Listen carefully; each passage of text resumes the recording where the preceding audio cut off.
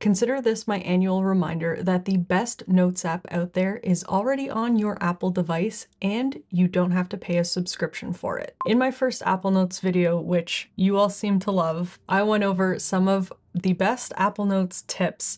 I showed how simple and easy it is to use and how well it works with all of your Apple devices. But there were some pretty basic features that were missing in Apple Notes. Well, I'm happy to say it's perfect now, and these are the features you need to know about. And stick around until the end, I'll show you the secret for your Apple Pencil handwriting to turn into text. You can finally collapse and hide different sections of a note. So anything with a title, heading, or subheading can be collapsed. I'm gonna use my Apple Pencil for a lot of this, just as a pointer to make it a little bit easier to see. You'll see a little arrow next to the heading, and you can just click on that to hide or reveal the section. So you would do that by highlighting whatever you want as your title, pressing the AA at the top, and then selecting heading or subheading.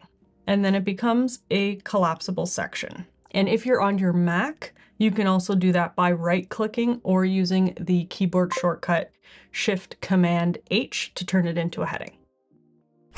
You can also finally highlight text and in different colors now. So all you have to do is highlight the text, hit the AA again at the top, and you can highlight and also select the different colors of the highlight, which is something I am very happy finally exists. And again, on a Mac, the keyboard shortcut for highlighting is Shift-Command-E.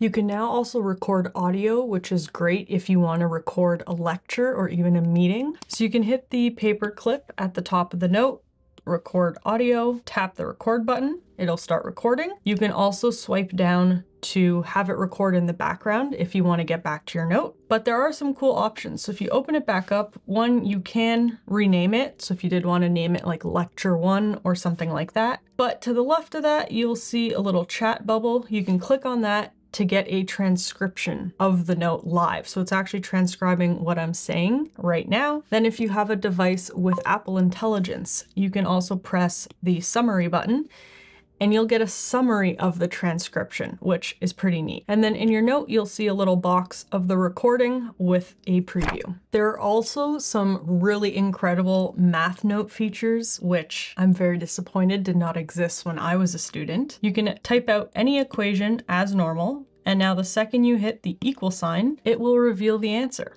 And you can do the same thing with currency and units as well. The second you hit the equal signs, it populates the answer. Plus, if you were to define any variables and then use those variables in an equation, it'll give you the answer to that also. And arguably even cooler is it also works with the Apple Pencil. So if you prefer to write out the equation like you would on a scratch pad, you can do the same thing. The second you put the equal sign, it'll give you an option to solve the equation.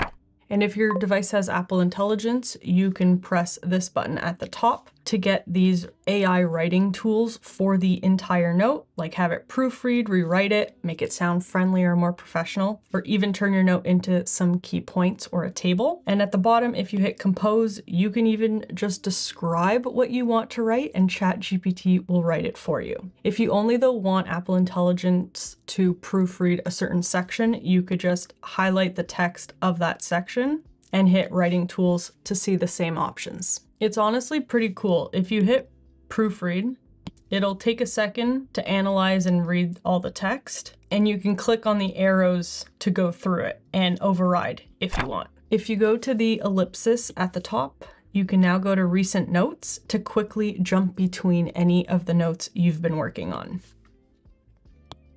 This one's an incredibly long time coming. You can finally add notes to a reminder. So if you hit the share button at the top, make sure it is on send a copy at the top instead of collaborate. You'll see the reminders app. If you don't, just scroll over to more, hit edit, and then select reminders from the list of suggestions. And then once you hit reminders, you can change the title.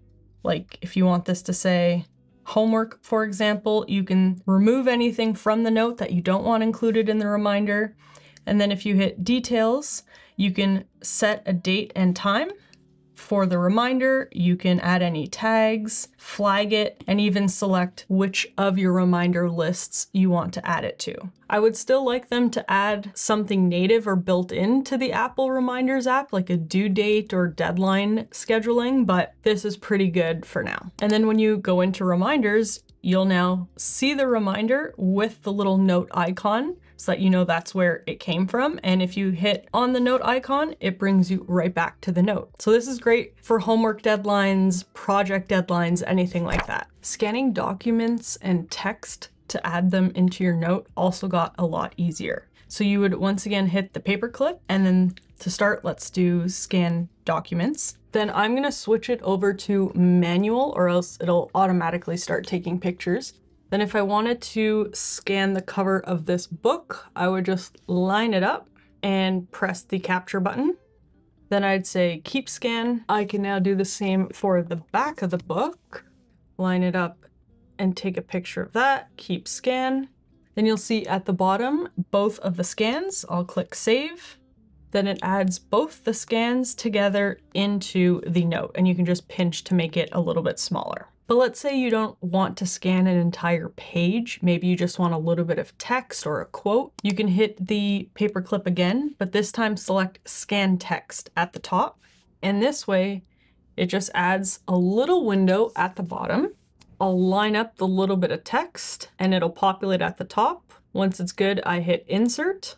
And then instead of taking a picture, it's just added the little quote I wanted to my note. So I find both these options are great and quick and easy if you want to add a PDF to one of your notes or just quickly add a quote from one of your favorite books. Now your bonus tip. I was asked how to do this quite a few times in the last video, because you can take your Apple Pencil and of course write anything with the Apple Pencil, and now it'll actually clean it up to make it a little bit more legible. But if you want it to turn into text and not leave it as handwriting, what you would do is go to the markup tool at the top and select this pen on the left that has the letter A on it. With that selected, when I write hello, it converts my handwriting immediately into the text. If for some reason you don't see this option, head on into your settings